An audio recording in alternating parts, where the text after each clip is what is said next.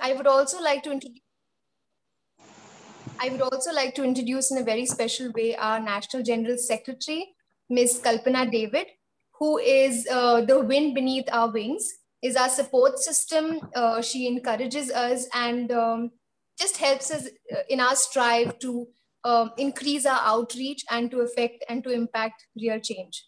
I would also like to thank Ms. Dia and Matthew, who is the National Administration and Programs Officer, my colleagues, and lastly, extending a very warm welcome to our fellow YWCA volunteers and members. Over to you, Michelle. Thank you so much, Amanda. So we have in our midst Dr. Shakuntala David, our National President. Ma'am, we would like to have a few words from you.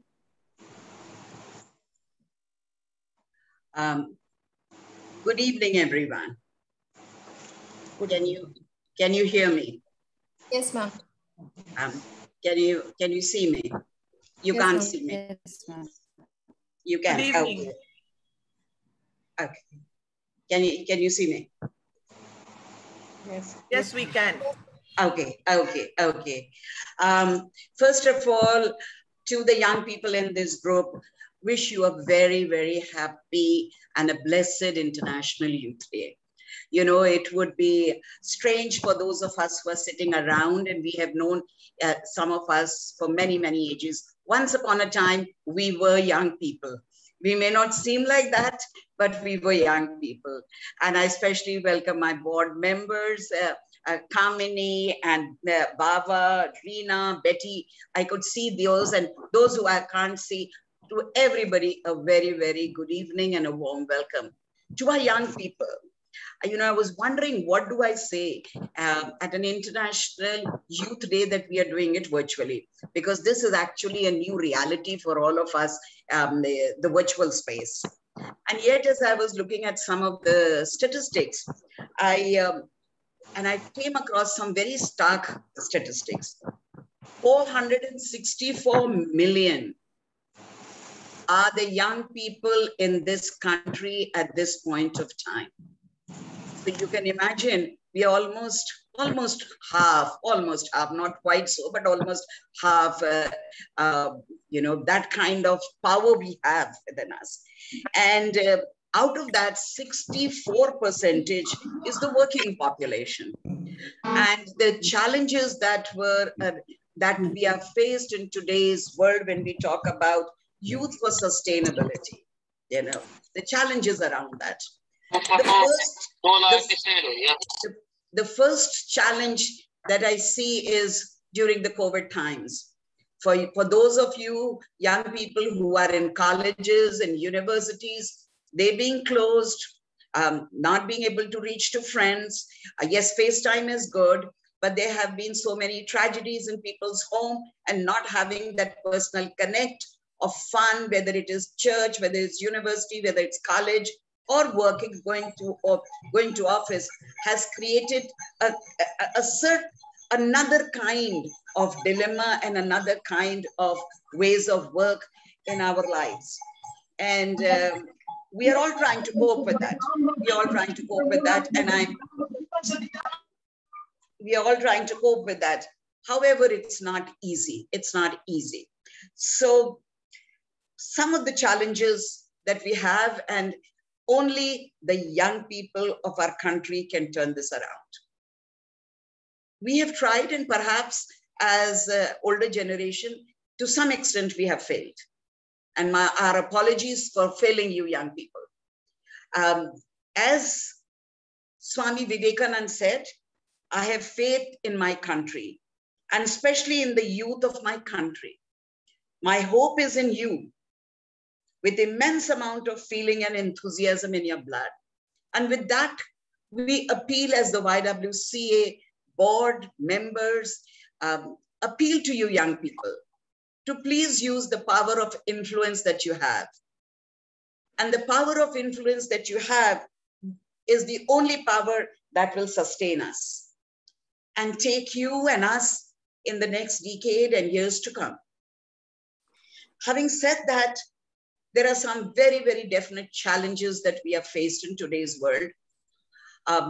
ending food poverty. Food, how do we end that? How do we end that?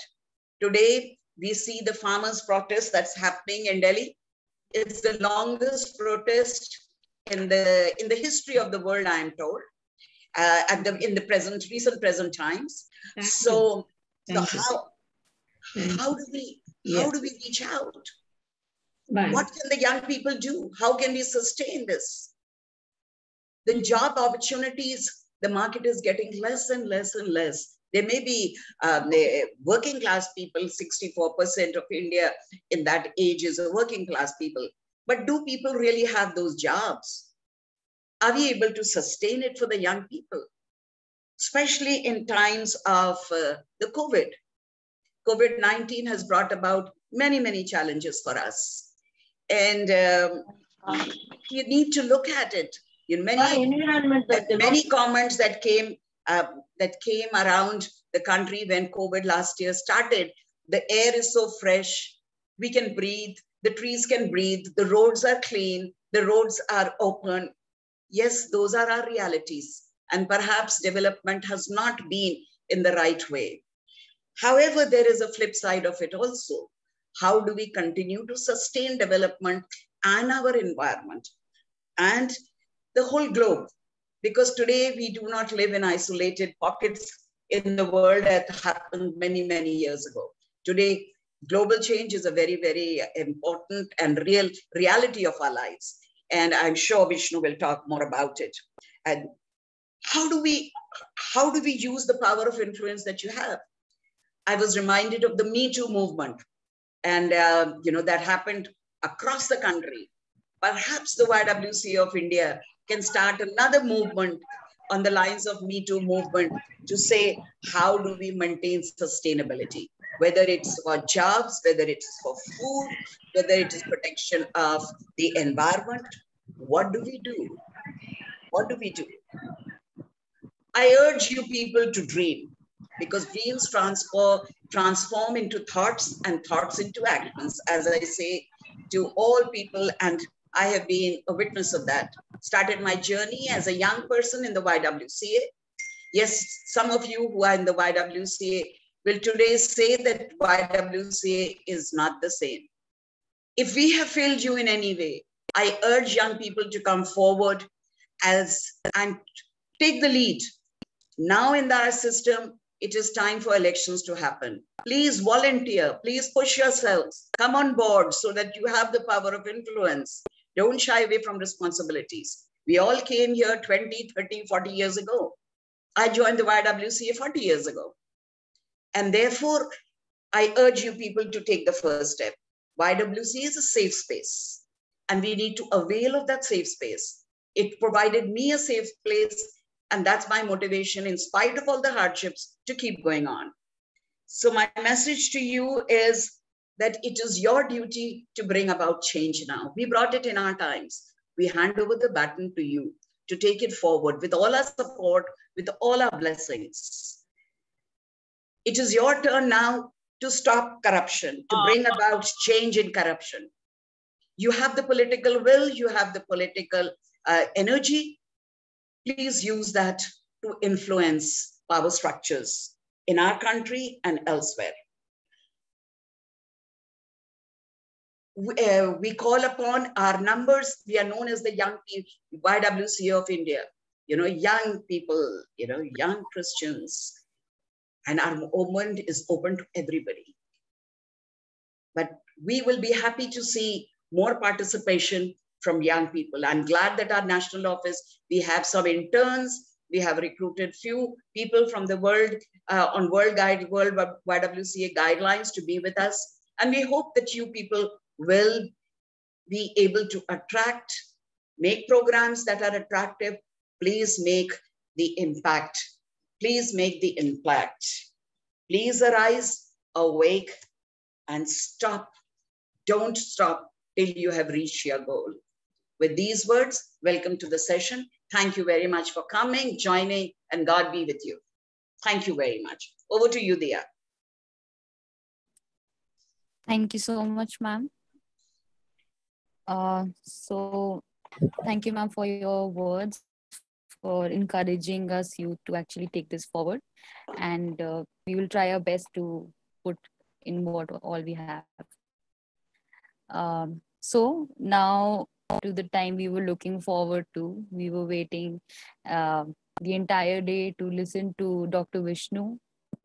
And so we would like to call and Dr. Vishnu to take this forward and to tell us about his experiences, about his learnings, and how we as youth can affect and impact the environment, and how he has done what he is doing right now. Over to Dr. Vishnu. Thanks, Michelle, and thanks, Shakuntala ma'am, for giving those kind words. Although this day is about International Youth Day, I don't fall into that category, so that's why I didn't know about this day. So that's the first thing. I'm very new to giving very formal talks in like big sessions. So like apologies if I don't address all of your questions. So even though Amanda, she introduced me. By the way, good evening to everyone. This is why I just woke up, so I'm just a bit messed up. So good evening, everyone, and thanks for joining this session, taking your time. We have 77 participants. That's a big number, I guess. So even though Amanda, she introduced me well, maybe I can give you like a bit more comprehensive introduction about myself.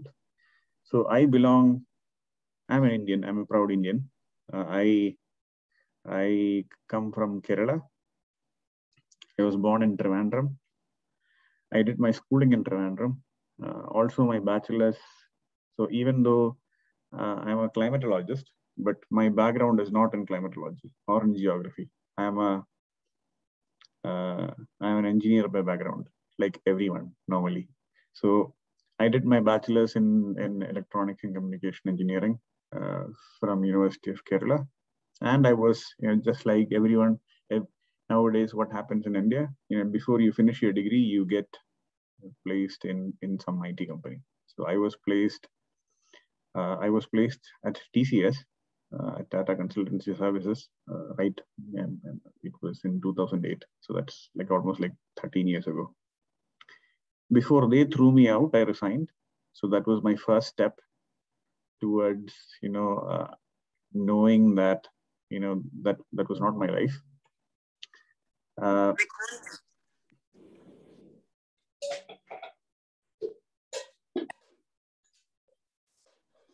Yeah, somebody muted me. Okay, anyways.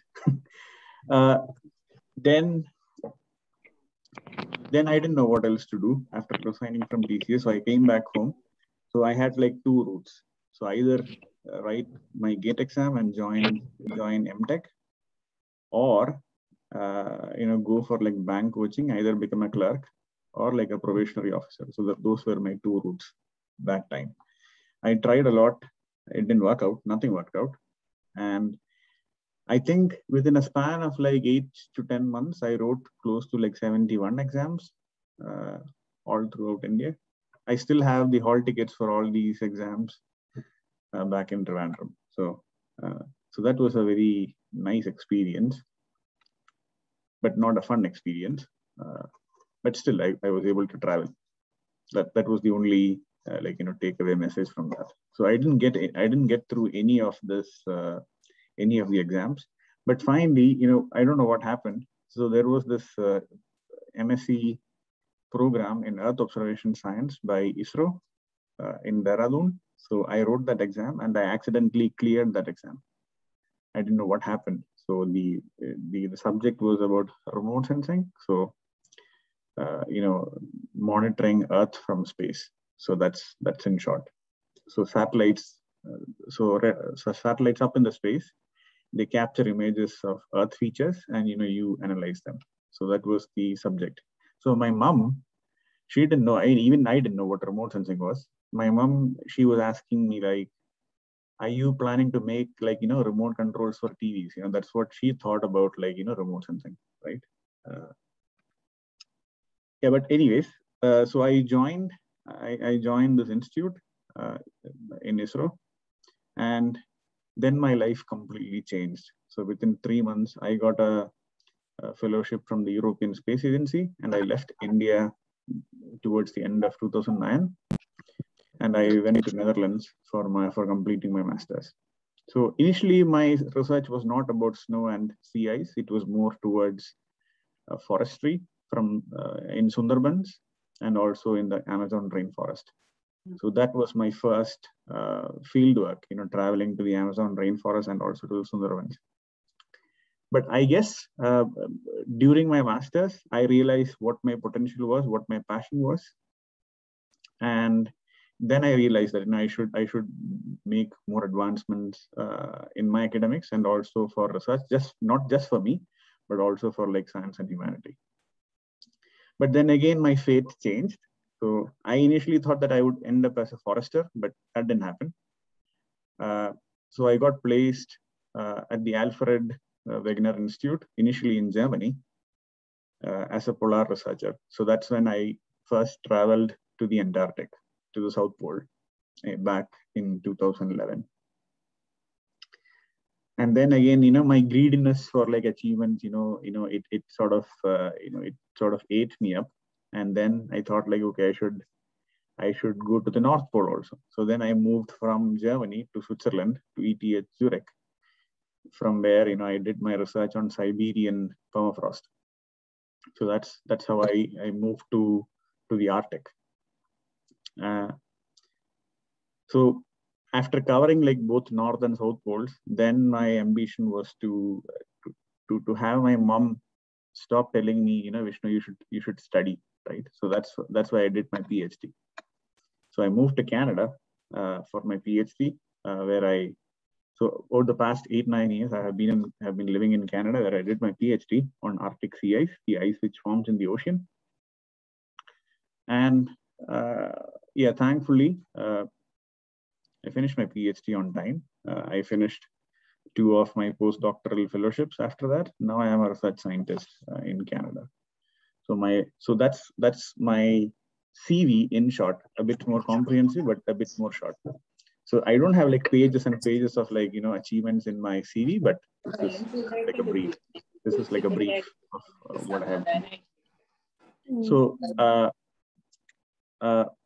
and when it comes to research, I work on Arctic and the Antarctic sea ice. So just to give you like a very layman's perspective of what sea ice is. So in both the polar oceans, in the Arctic Ocean and in the Southern Ocean, when winter sets in, then there is no sunlight. I'll show you some pictures right after this, just for you to get some perspective of what I'm doing. So when the sun sets in the Arctic and the Antarctic, so during winters there is no sun for like 6 months. So it's completely dark for 24 hours, and so the air temperature drops, and the ocean starts freezing. It's very difficult for us common people to even think that ocean can freeze, but the ocean does freeze in the Arctic and the Antarctic. So it freezes and forms something called as sea ice, SEAICE. So that's what I do research on. Now, why sea ice is important to the planet? So as you know that white material reflects a lot of sunlight back into the atmosphere.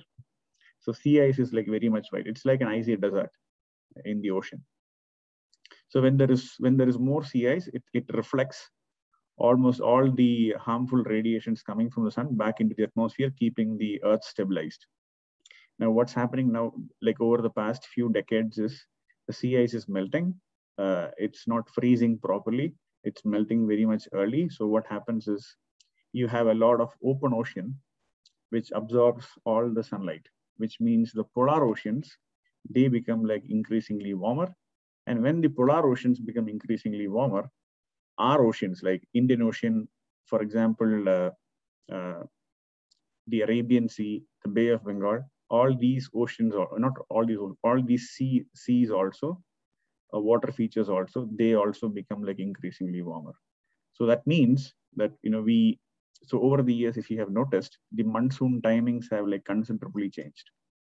So you get these rainfalls at awkward times. In North India, if you look at the cloud bursts in Himachal Pradesh, that's one of the reasons why those happen. Why that happens is because of the increased polar warming. One another problem we face are the increased cyclones. It's because of the increased ocean temperature. So if you take a thermometer and measure the Arabian Sea like 5 years ago, you would have seen a number 28 degrees Celsius. Now, if you go up to Arabian Sea today and then measure the temperature again, it's 32 to 33 degrees Celsius. So that's like a 5-degree increase over the past many years. So when you have like more warming in the ocean, it intensifies the cyclones. So that's why we have like a lot of cyclones, mass destruction through coastal erosion. People get stranded. It affects the mobility. It affects the livelihood, right? So that's the implication of what I am doing. Now, maybe everybody must have read the recent IPCC report, which came in like few days ago, and the report clearly specifies all these issues with climate change and the reasons that's affecting the planetary health, which is like the theme of this talk, is almost induced by human-induced anthropogenic activity. So whatever we are doing, it's affecting our planet and it's affecting our planetary health. So Shakuntala ma'am, she talked about how our upcoming youth should make progress in this field, especially in this field, and also like contribute to the improvement of our environment. So I'm talking from an environment perspective, and that should actually come from the youth through like grassroots level of education when it comes to like environmental studies, and managing the environment, and also like taking care of not just the people around you, but also the ecosystem, and also the also the animals around you. So that's how you sort of make steps to help our environment. I should also say that climate change is already happening. It already happened, and we have crossed the tipping point when it comes to problems such as like global sea level rise, and all those global sea level rise, increased wildfires, increased warming. Those implications we cannot stop, but at least we can reduce it, through our actions. So that's my message in general. I'm not a big subject expertise in a lot of earth system sciences, but I can talk from a cryospheric point of view, that is like snow and sea ice. Now, about what I do, even though I blabbered a lot, but sometimes it's easier to talk about my research just through pictures. So I'll share some pictures for you to see. There are like a lot of pictures, but I'll just scroll through it and I'll give you like a live commentary of what we do. Not just what I do, what we do. So it's not just like me doing my research, it's like a teamwork. So Michelle, can I share my screen now? Dr. Vishnu, you can.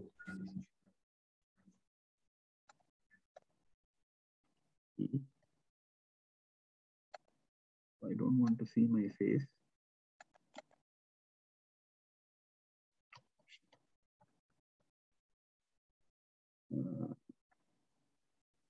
So I was how do I minimize this?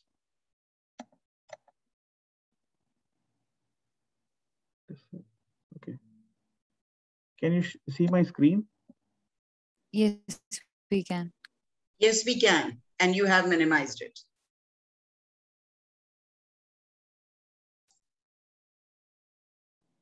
So I was luckily a part of. Sorry. Yeah, so I was luckily the only Indian on board in this expedition MOSAiC. This happened in 2019. It was a 1 year long expedition into the Arctic.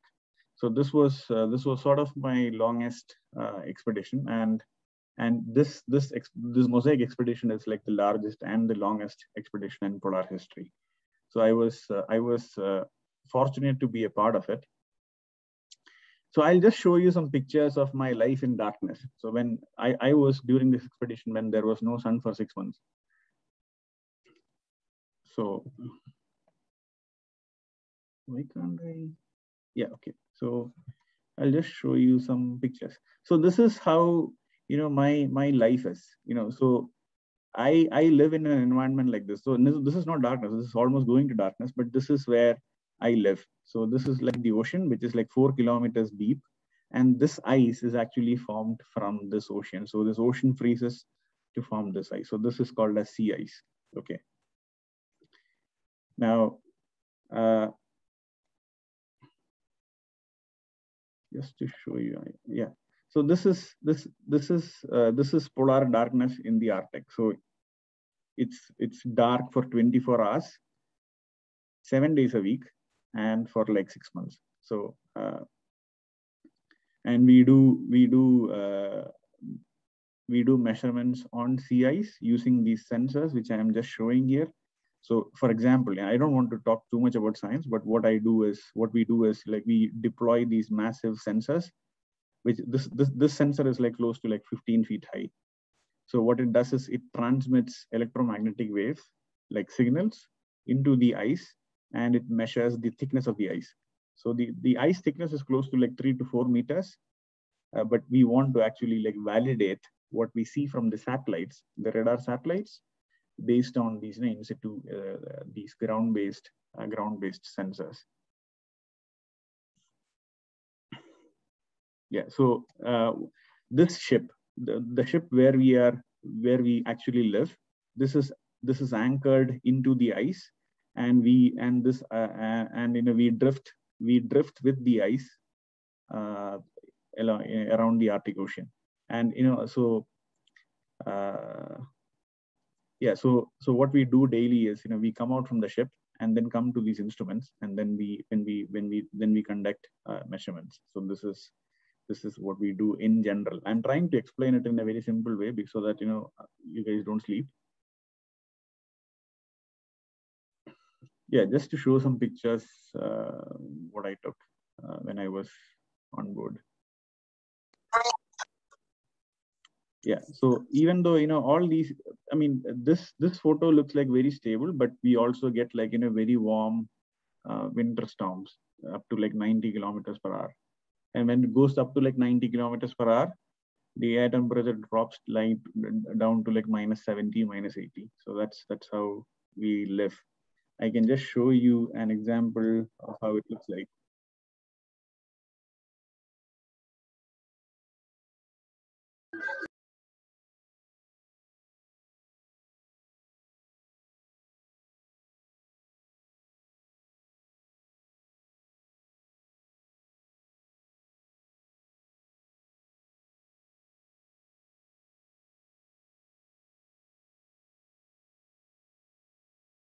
So yeah, so that's sort of how we live in this hostile environment. Yeah. So and right after the storm, we get these funny features like the cracks in between the ice. So this is actually the ocean. So at some point, this crack widened up, and we were not able to cross from here to there. So those are like some of the challenges we face when we do expeditions.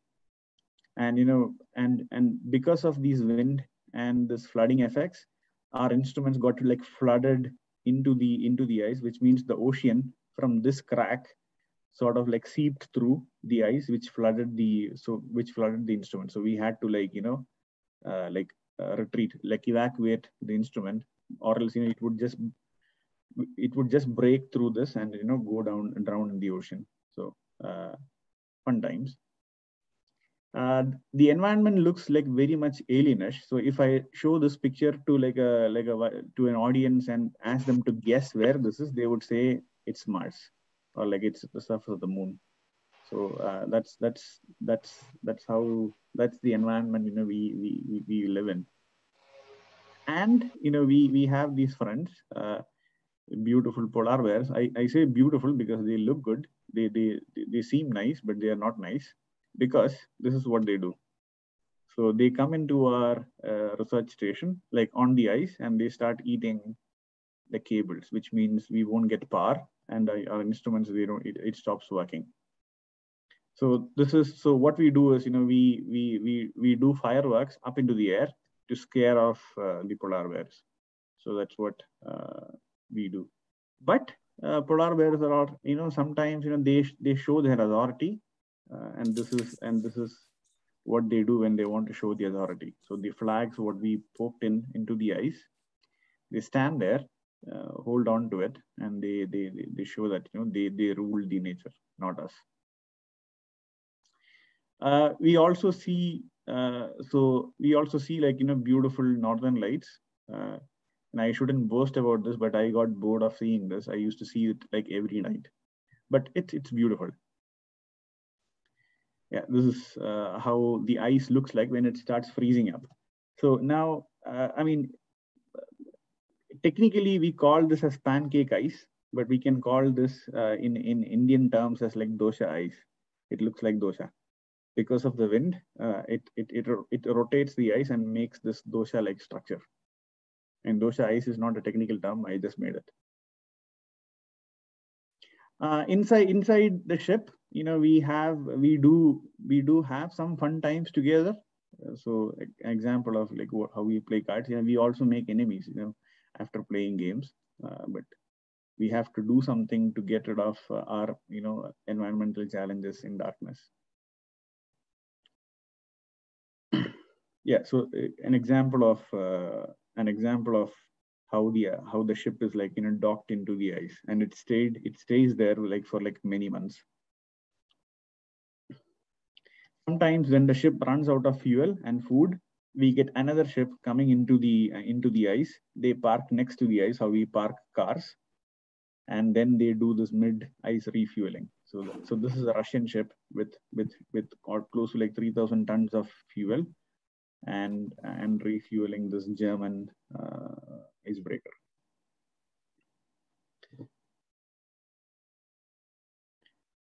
Few examples of what we do on the ice. Yeah, so and this guy, he's not like simply standing there. He's actually a polar bear guard, like looking around for polar bears so that he can protect us from polar bears. So it's a risky environment.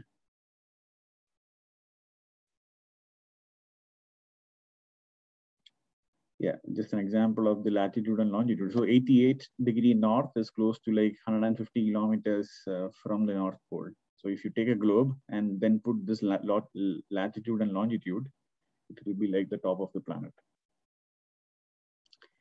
Yeah, we also, to relieve ourselves of like, really bad cold, we also do like, crazy stuff like bonfire. And people would ask me like, okay, when you're doing this bonfire, you're releasing emissions into the atmosphere. Yes, we are.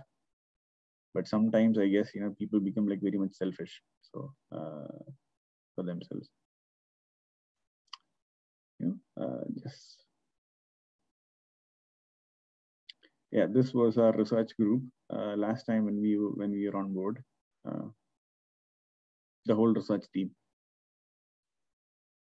We also, even though we live in the ship, what we do is, we also do like occasional hikes in the darkness, and we camp on the ice. So when I say ice, this is actually the ocean. So the ocean is just underneath. So we camp on the ice just to get some, time out of work.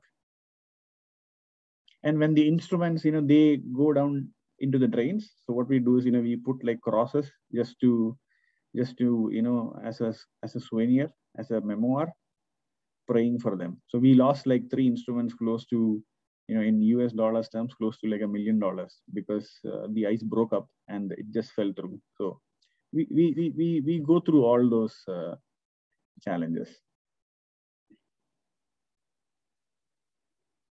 Yeah, this is after darkness, and when we have this twilight, when the sun comes up back in the Arctic.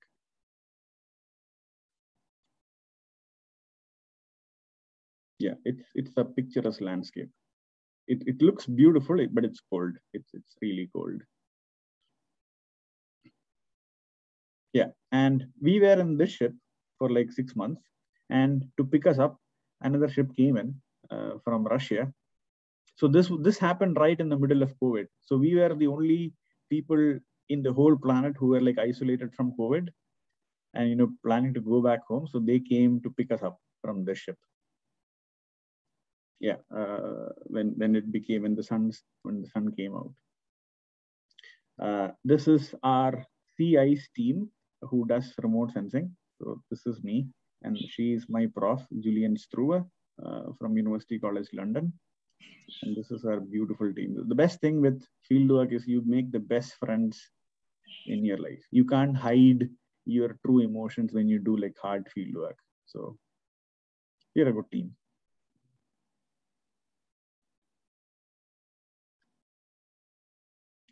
Yeah, so we also go through like multiple challenges. So we were coming back into like like human civilization in this ship, but we had only like 20% fuel remaining. So what Germans and Russians, what they did was they sent another ship from Russia to do a mid-ice refueling. So this is Admiral Makarov, this is Dranitsin, 2 Russian ships, and this ship is actually refueling us right in the middle of the ice. Yeah. Now, if I show this picture to someone else, they would say that it's an accident. Somebody just sort of tried to do parking, but it hit the other ship. But that's not the case. We were doing the mid-ice refueling. Yeah, this is an image from the drone. So this is right after the sun came out, I think in March 2020. Yeah, so just to give you like an overview of what we do, so that's why I just showed the slides.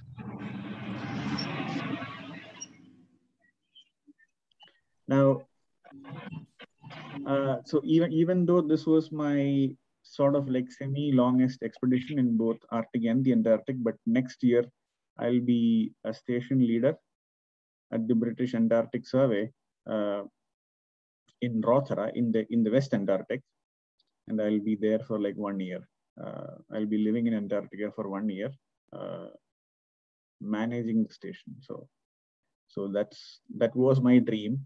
It took like 12 long years for me to reach the stage, but I guess to get the best things in your life, you have to wait and try. So that's from my side. I guess Michelle has like some questions to ask, and so it's, yeah, I have time to answer a lot of questions.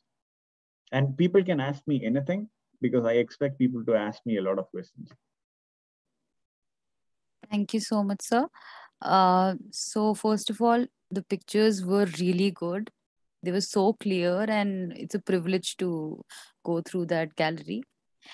So we have a lot of questions coming up. So everybody, the forum is open. You can easily post your questions on the chat, and sir is here to address whatever you want to talk about. So the first question that we got was, from where does your research station get its energy?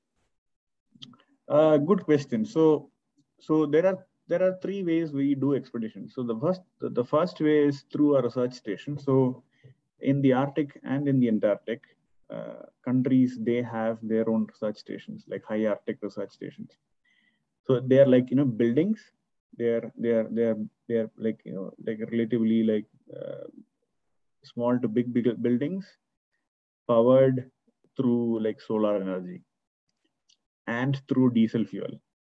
So both ways. So during darkness, they use diesel fuel, but when it is like 6 months sunlight, they use solar power. So it's not completely sustainable, but that's how they run the station.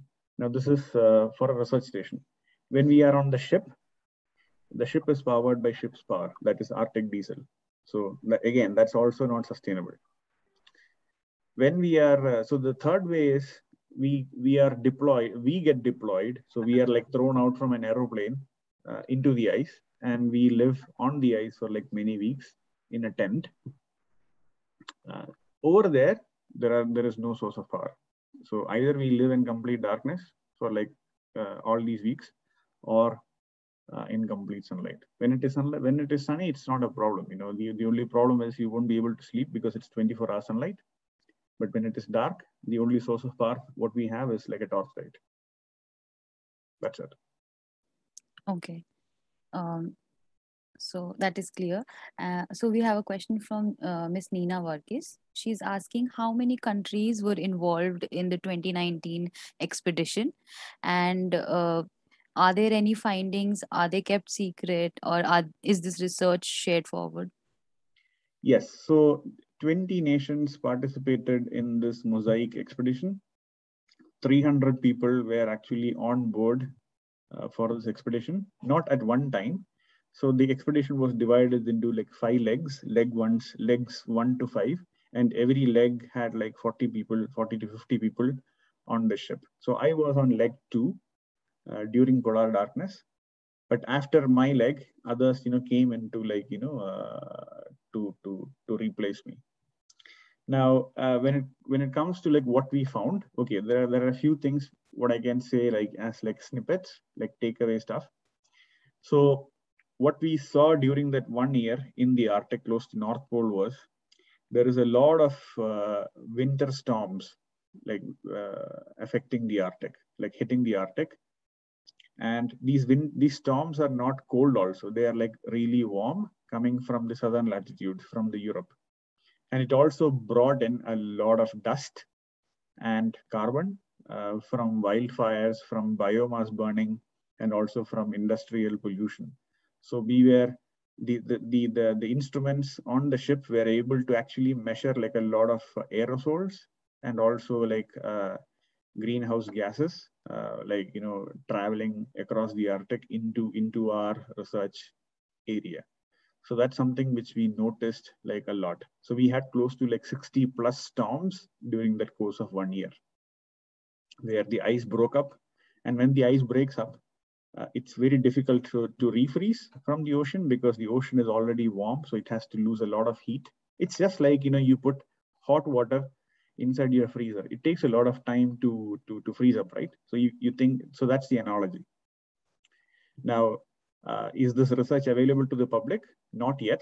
So the research will be, the research means the data will be made free to the public starting Jan 1st, 2023. So till then, the data is available only to the consortium, that is, people like us, where we do the first set of publications. The publications are already starting to come out, like the main publications, but everyone sitting in this group and people across the globe can access the data for free starting Jan 1st, 2023. That's the consortium rule. I think Shakuntala ma'am has a question. She's raised her hand.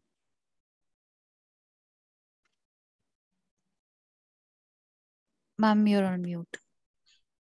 Sorry. Vishnu, thank you for that excellent presentation and beautiful pictures, and to know the impact that is happening globally. And the research also tells us that small islands will disappear with the rise of the ocean if the ice keeps melting. My question to you is, we are a women's group, very, very lay people.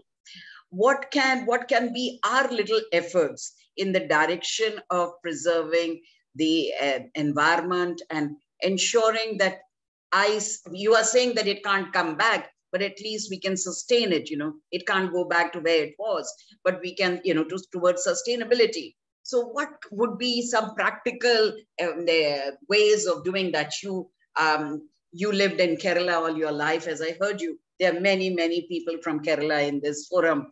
And so please tell us, what can we do? Yeah, good question. So I have two answers to it. So the first answer is, the easiest way is, when we make our food, right? When we make our food, whether it is like man or woman, I also cook. So when we do our cooking, what we do is we don't segregate the waste, right? What we do is we put the plastic, we put the paper, and we also put the biodegradable stuff all into like one box, and just throw it for, in Kerala, in Trivandrum, it's the Trivandrum Corporation, they come and pick it up, right? And they dump everything into like one big dump yard and they burn it. That's the first thing what we could actually change. So already there are like a lot of changes where like local self-government, and they driven by women.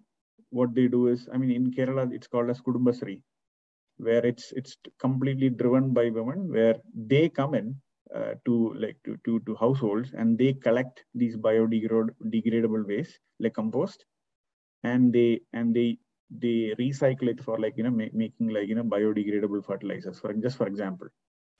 And at least, I don't know about all the states, but in some states they have made it like mandatory,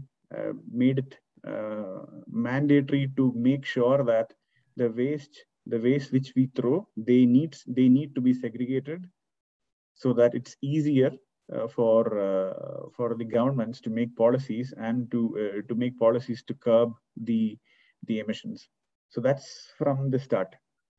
Now the second way is, what we can do is, one of the things which we still lack in India is a very basic education when it comes to like teaching students like what environment is and why we need to protect the environment.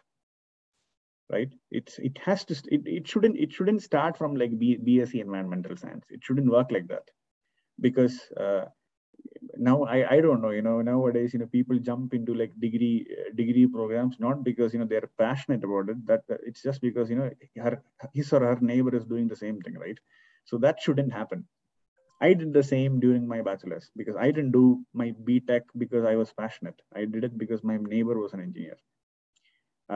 So the education programs should actually start from school, like not just in textbooks, but but schools should take out students out in the environment and show them that this is our nature, this is degrading, we should protect it, right? It's as simple as that. It's not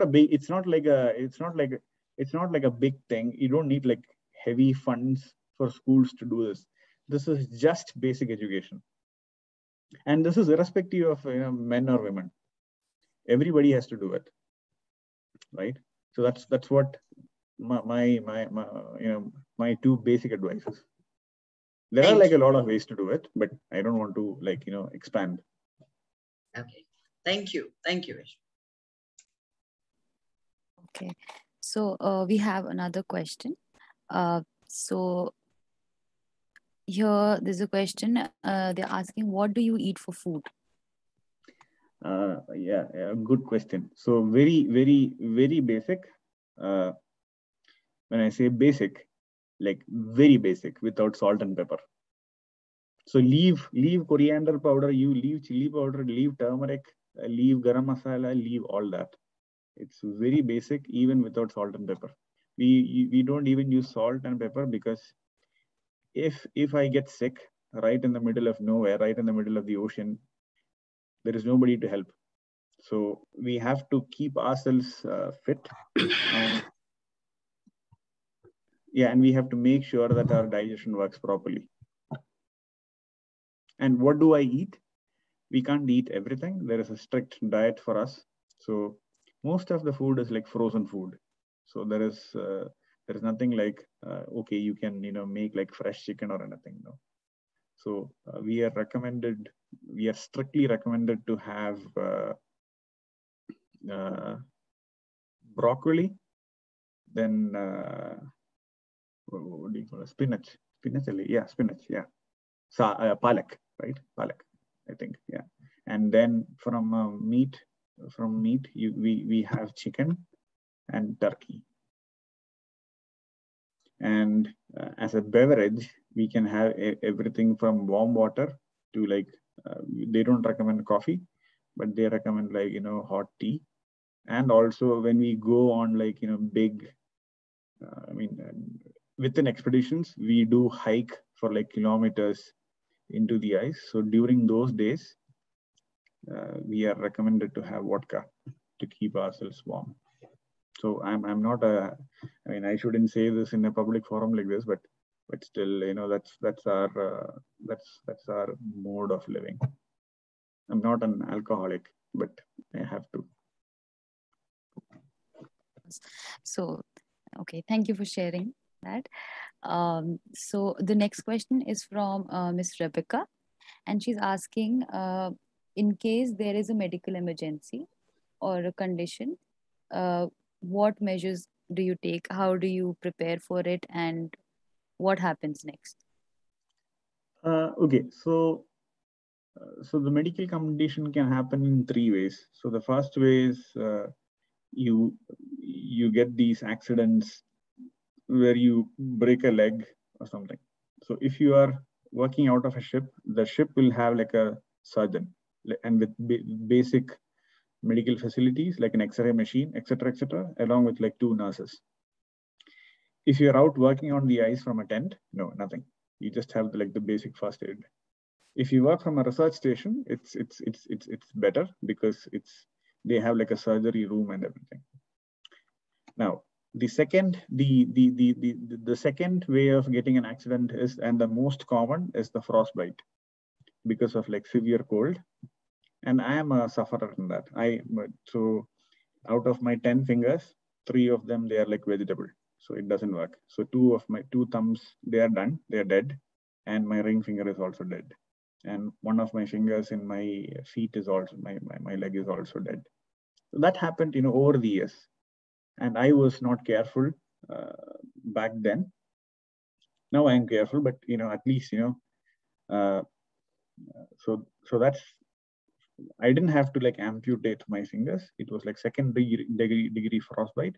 But the extreme case is when your fingers or your, not the internal organs, the external parts, they get gangrenous, they turn blue, and then you will have to amputate. And we are trained to amputate. So I have amputated like few of fingers from others. So sometimes I also became like surgeon. So it's sad, but we have to do it to avoid infections. And the most extreme case is death. It doesn't happen often, but I have had like a dreadful experience of like, seeing one of my friends, dying right in front of me, like falling through the ice into the ocean, and we could never recover his body. So that's the worst. Okay. So that is scary to hear, but also very interesting. So the next question is from Miss Parviz, and she's asking, what is the take back for sustaining the environment from your research? What's the take back? Like I said in my introduction, so what we find from my research specifically is the sea ice, what we study, it's thinning. It used to be like 4 to 5 meters thick. Now, because it's very difficult for the ice to produce under like warm ocean conditions, the ice is thinning like a lot. So nowadays the ice has become thinner close to like 1 to 1.5 meters. So from a climate point of view, when you have like thin sea ice, it affects the propagation of sunlight through the ice into the ocean, where the phytoplanktons and the small algae they live. So they need light to bloom. So when you have like less light, it becomes like very difficult. So that's one implication. The second implication is when you don't have ice, it becomes difficult for polar bears and Arctic seals to migrate from one place to another, and then they get disoriented when you don't have ice, and just like what happens between tigers when two tigers come to their same territory, they start fighting. So similar to that. This happens with polar bears also, for example. For Arctic seals, they need ice and snow to protect their cubs. Not cubs, kids. Cubs. Yeah, kids or cubs. So they need ice and snow. So when there is no snow or ice, it becomes difficult for them. Now, from a big, large-scale climate standpoint, when there is no ice, it increases the ocean temperatures, and it affects it affects India, to be like honest, like not directly but indirectly, because there are other reasons also why our oceans are warming, not just the Arctic sea ice or the Antarctic sea ice. I guess that's what Parvez ma'am, she wanted to know, I guess. Yes, I think that answers the question. So Yashika has a question for you. Yashika, please. Yeah, thank you, Michelle. So I can see a lot of hand raised in the images also. So before that, I would just continue from the chat box. So there's a question regarding how many people can maximum stay together in terms of resource replenishment?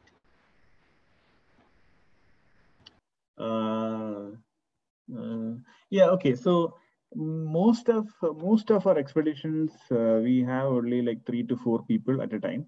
We don't go alone because that's a suicide.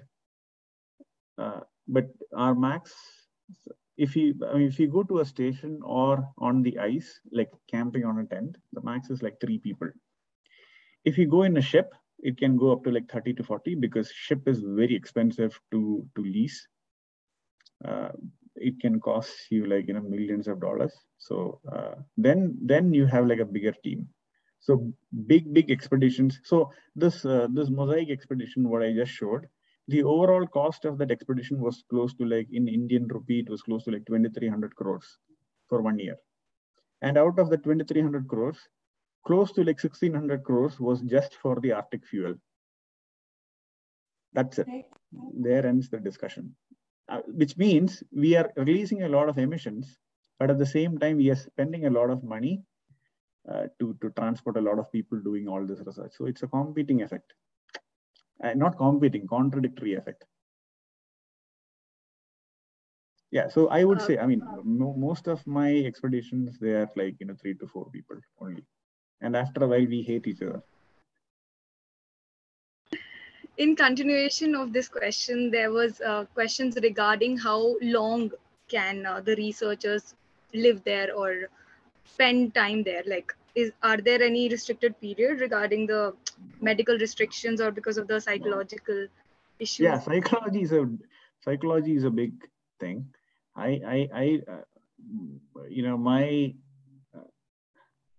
Okay, so I'll keep it decent here. So by the time I come back, I lose all my brain. So one of the things what I love during my expeditions is the silence. So I love silence. I'm a people person, but I don't like a lot of people like blah, blah, blah, blah, blah, blah. I don't like that. I don't like those blabberings always. That's an evolution in me, because I was not like that. I became like that. So from silence into human civilization with a lot of people around, it drives me nuts. So at least for 2 to 3 weeks, I go to a counselor to fix my brain. So I do that every time. I still do it. The second psychological aspect is the darkness and the sunlight. From darkness for like many months into sunlight, it's your biological clock, it becomes like very awkward. It doesn't work properly. And from sunlight, from 24-hour sunlight into like sunlight plus darkness, it's a different mind game. So we go through all these psychological challenges. We still do. And there is no there is no solution to it, even though you have like a lot of experience doing field work, but there is no solution to it. At the end of the day, we are all human beings having a body and a soul. So you have to go through those things, or else you are not a human being. Yeah, thank you.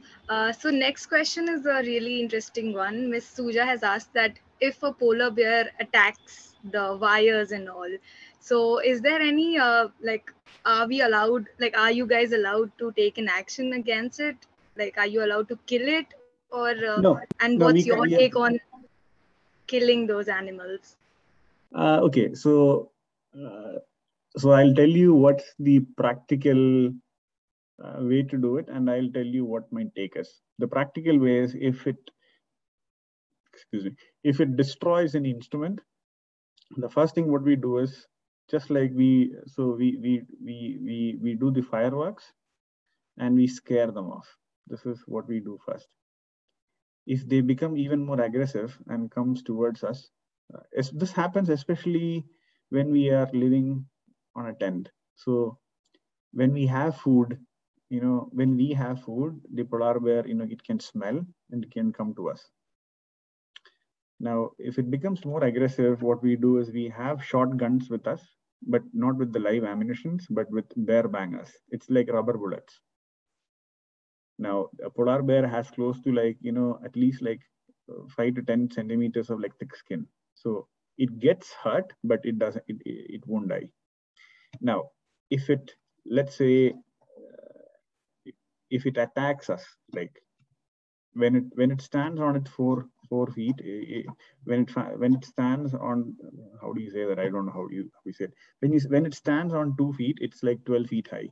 It's 12 feet tall. It's that big and very heavy. So when they attack us, if they attack us, what happens is then we are left with nothing. Then we have to put him down, but that's not advisable because we have to report it. The moment you report these incidents to the government and to WWF, they will eat your head, because what they would think is, oh, Vishnu shot a polar bear, but they won't think that, okay, we are living in a hostile environment, and when somebody comes to us and when a polar bear attacks us, we have to save our life, right? I am selfish enough to save my life. I don't want to save a polar bear and me committing suicide. I won't do that. So that's my take. My next take is all these, big animal protection forums and this big WWF, they do all these, they do all these policy frameworks and everything. But I don't completely believe in that, because I have my reasons. I have seen stuff which I don't want to discuss here in a public forum, but yeah, so that's my personal take. If it affects my life, if it endangers my life, I'll take actions. Thank you. Miss Sangeeta, you have a question. Ma'am, please.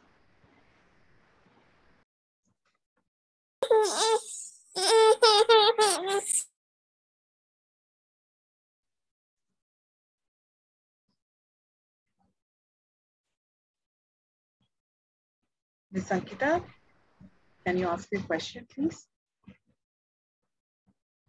Oh, okay, she's not here. Michelle, please go ahead with the next question. Michelle, Kalpana has posted a question. Please look at that.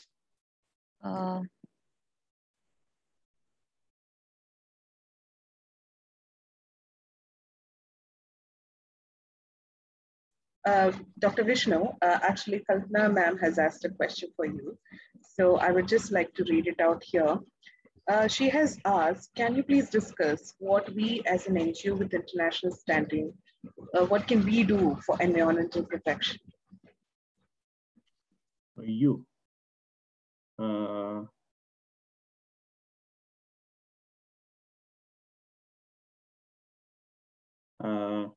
Yeah, okay. So yeah, going back to my previous answer about what we can do from a grassroots level, one of the things what YWCA can actually do is to to do like serious workshops, focusing on students and youth. I mean, this is like an International Youth Day, right?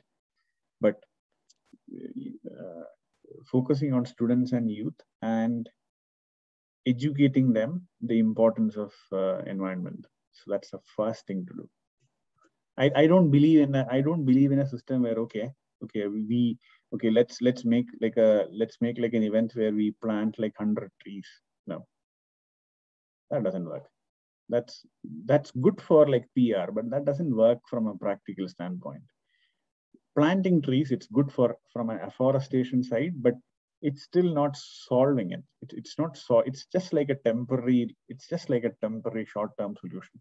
But I think it has to start from education. So you have to educate.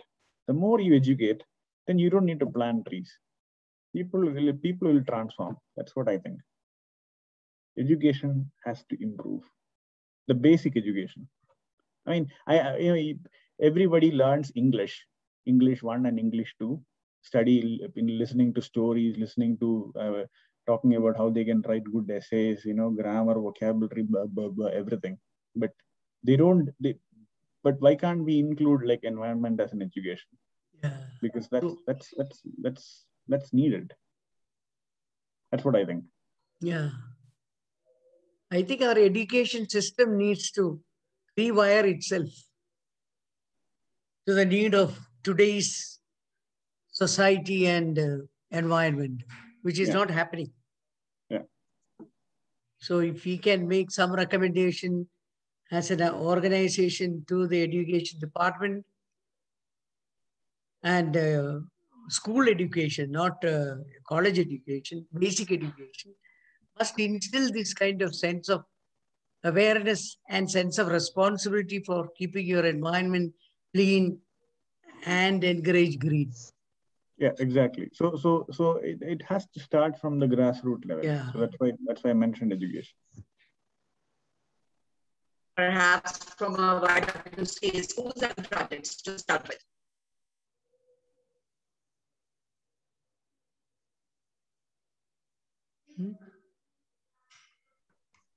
Okay, do we have any more questions? We have 10 more minutes to take the questions. So if you want to ask any more questions, please drop it in the chat may box. I speak? Yes, please, Ms. Varghese. Yes. Vishnu Nandan, thank you so much. It's so wonderful to meet such a human being like you. We are so proud of you. Sir, is it allowed to take the family for a short time? No. Are they allowed you all to accompany? No. The main reason is not because I don't want to take my family. It's just because they don't allow you. And second reason is the environment is like way too hostile. Without proper training and mindset, it's impossible. So it's like going to the moon. yeah, it's like going to the moon and may not come back. No, sir, you'll always be with us. Are there many Indians with you, sir?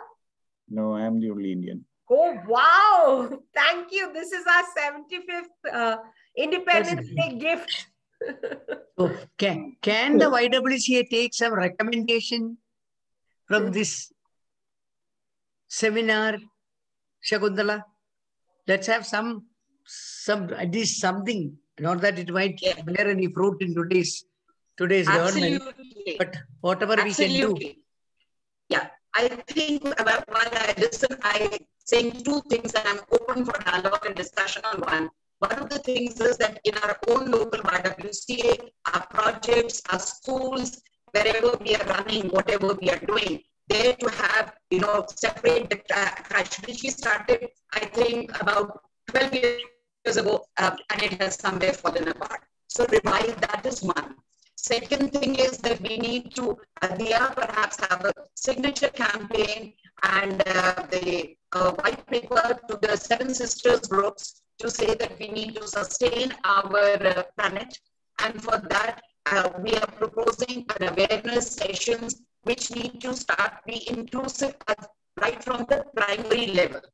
Right from the primary level to go up to at least class 10, which is compulsory education by the government. So if this could be included in the syllabus, that is we can make a recommendation and get a signature campaign, make a recommendation to the NCERT, which writes the board syllabus at a national level, and then for it to be, for it to flow down. I think those will be the two very important working, workable aspects to influence a very, very large population. And the third is also that we have from the World YWCA, all those who are seniors are, that we have to reach 100 million young people by our programs and interaction. And if 100 million people, young people in our country are influenced by this, pursuits that we are making in terms of protecting our world and our environment, then that would be perhaps a little dent in the whole system, because we are seeing what COVID-19 has done. It's a small world; everybody gets affected. Vishnu, it was nice to know that you were the only people on the planet that were not affected by the COVID thing. The rest of us, our world has collapsed, are devastated. So many things have happened. No, I also got COVID after I came back. So you came back, okay, yeah. Okay. So thank you, Dr. David. Dr. Vishnu, any other recommendation that we can make? Yes, please. Yes, I think you should influence all the corporations that they should not burn the garbage. Everywhere you see garbage fires, which is very bad for the environment. It pollutes the environment and causes warming also. Yeah. See, the umbrella is the canvas is so big. The canvas is so huge. CSR, we can push this here at the CSR level, wherever it is happening. At the Ministry of Education and Women and Child Welfare, we can push these initiatives in those where we have sitting in Delhi, where we have the power of influence. So collectively get petitions signed from all over the country. And I urge all of you who are here to please be active enough to respond to the petitions, mails, etc. that the office sends out, that we are collectively on the same page. And the more that we are, the more the power of influence we have. Thank you, Dr. David. One more question. Ms. Parveez, we just come to you. Yeah. Just come to you. Yeah, sorry. We have two more questions. So one more question to Ms. Rebecca. She has raised her hand. After that, we'll come to Ms. Parveez for the last question and we'll wind up the session, please. So over to you, Rebecca, if you do want to ask a question. Yeah. Well, thank you so much there for giving me an opportunity to ask a question.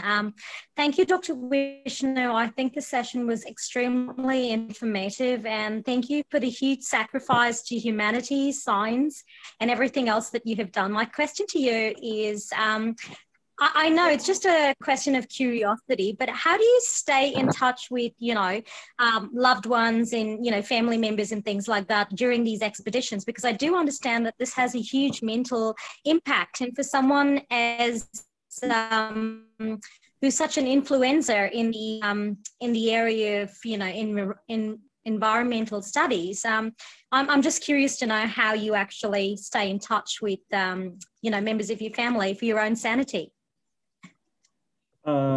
Sometimes I cannot, sometimes I can. We do have satellite phones because the phone networks, they don't work. So we do have satellite phones.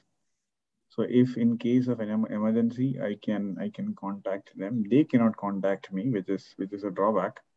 So yeah, apart from that, there is no other way. So that's a sacrifice. But I guess, people who know me, they're okay with it. Thank you, Rebecca. Okay, so is it like a one-way contact? So you choose where you can contact them, but they can't actually contact you? Yeah, they can't contact me. Because the satellite phone, they don't have a phone number. So it comes as like a 150-digit phone number in your phone. So That's the problem, right? Over to Ms. Purvis for the last question, and we can definitely share Dr. Vishnu's social media handles. And Dr. Vishnu, we would request you if you could share any mode of communication so that our members can keep on asking their questions and they can consult you for any directions or guidance in this matter. Yeah, so I can give my email and my phone number. I will put it in the chat. Yes, thank you. Ms. Purvis, your question. Thank you, Dia. I'd like to know how these expeditions are financed. Oh, they're all financed by the government.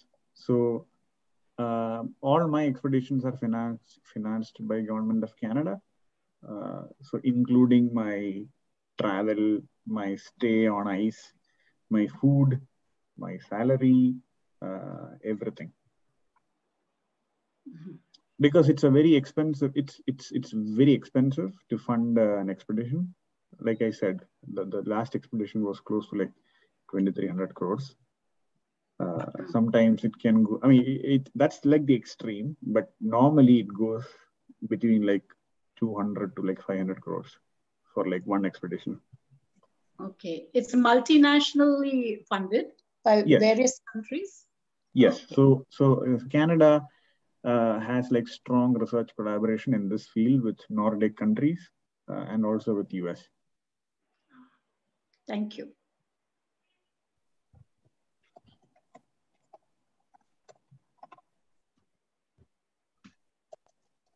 Over to you, Michelle. Good to see you, Rebecca. Dear members, I think Vishnu has shared the mail ID. Dr. Vishnu's phone number is also there.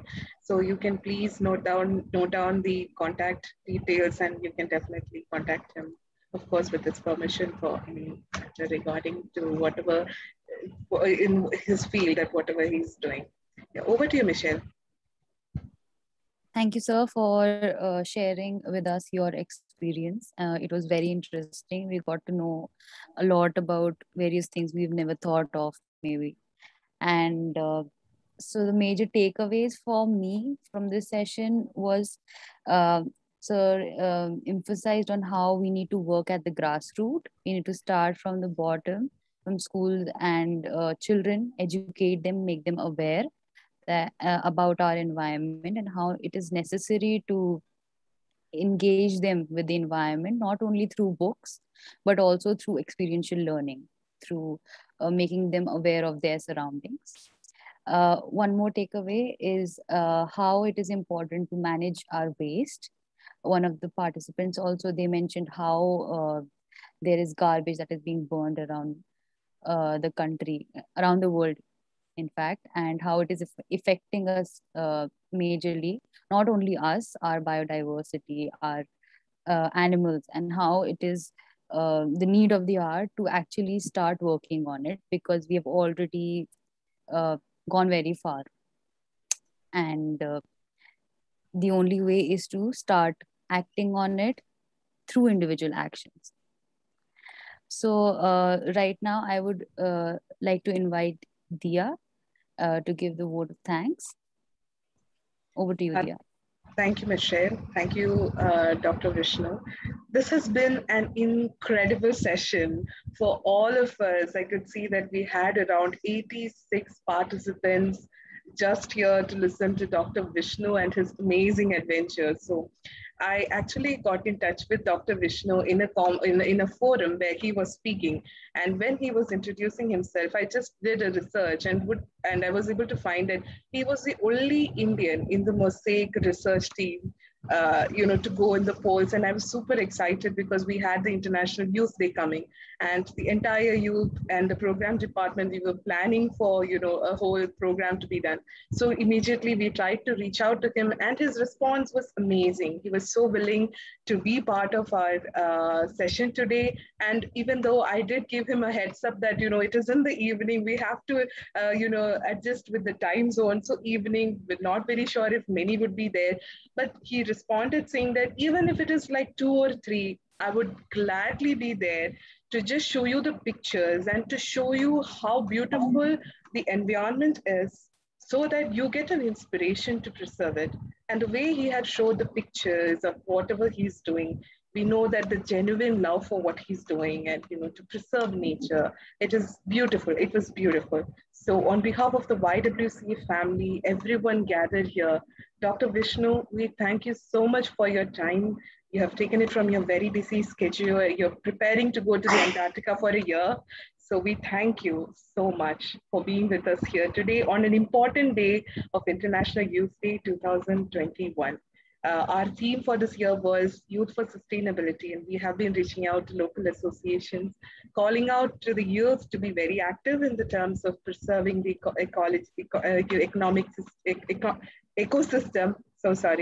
preserving the ecosystem, and to promote policies like Dr. David has rightly said, how we can involve more as an international NGO, and rightly as Kalpana ma'am has asked, like what is the role that we as YWCs can do? So we have to focus more on reaching out to the grassroots level, reaching out to the education system, how we can create a lasting impact. And like Vishnu said, you know, we can't take it back to what it was. The only thing is that we can slow down the process. So that was really sad to hear, but yes, we will definitely try our best. We have taken in all the recommendations, which, you know, all the members we have discussed, we have noted down, and we'll definitely take it up, and the youth is more than ever ready to take it up forward. So my heartfelt thanks to the youth team who have worked behind in coordinating the session. A big thank you to Dr. David, National President, our National General Secretary, Kalpana ma'am, who have given us the full freedom and said that, please, you take it ahead. This is your baby, you're free to do and plan and arrange this whole day. And it has been an enlightening session for us. In the morning, we had a movie screening where we discussed about it. And the whole takeaway from the morning session was also to be considerate to the ecosystem, considerate to the animal, considerate to the planet as a whole. So thank you so much for your constant support from the vice presidents and to the national board as well.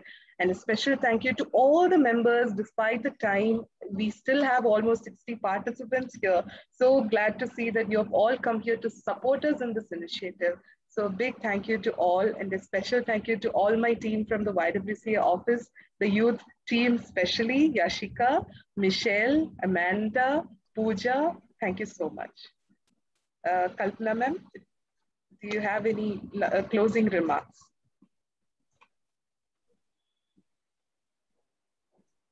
You are on mute, please. A very big thank you to Dr. Vishnu for taking your time. And I know the time lag is there. It's morning for you and evening for us.